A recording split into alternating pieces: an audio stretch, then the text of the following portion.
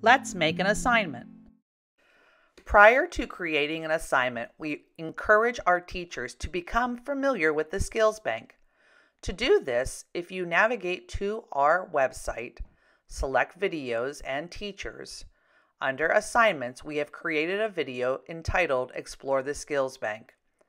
This will expose you to the structure of the Skills Bank and help with finding the skills you would like your students to practice.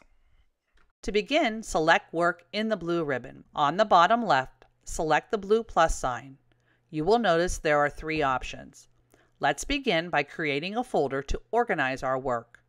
Let's call this folder Decimals. Now, with the folder highlighted, I'm ready to begin creating an assignment.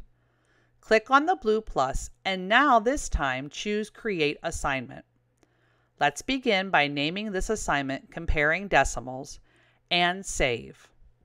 The next step is to find skills that you would like your students to practice. Let's select 6th grade and the Unit Guide collection at the top. Let's select Unit 5, and within that folder there are different lessons. Often lessons are broken down for beginner and intermediate levels. Let's start with the beginner level. When you expand the folder, you will see 3 blue hexagons. These represent 3 skills within our skill bank. You will be given a sample of each skill. Be sure to use the refresh arrow to look at other samples and even the answer. If this is a skill you are teaching your students today and you would like them to practice this, simply choose Add Skill. It will become light gray on the right and be added to the assignment on the left. You will continue this same process for each skill until you have found and added all the skills that you would like your students to practice. Remember, keep your assignments small, 3 skills or less, with the default at 3 points per skill.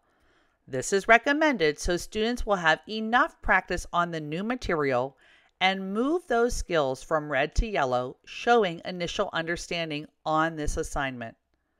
Since there are 3 skills at 3 points per skill, the students will need to earn 9 points before they will automatically transition to mixed review, where they will continue practicing on all skills. Save this assignment and choose the X. You'll see the assignment has been stored on the left side in your Decimals folder. You may create as many assignments ahead of time as you'd like. Just be sure to save them and they'll be ready for you to use.